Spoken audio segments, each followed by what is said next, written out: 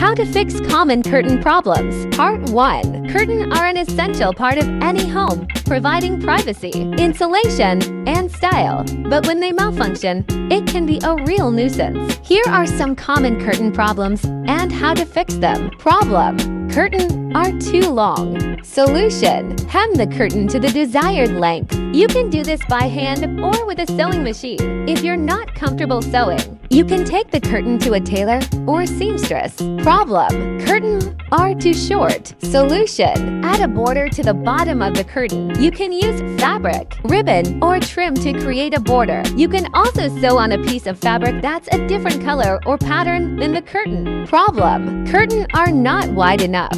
Solution: sew 2 or more panels of fabric together to create a wider curtain. You can also use a curtain extender, which is a piece of fabric that's sewn between the curtain panels.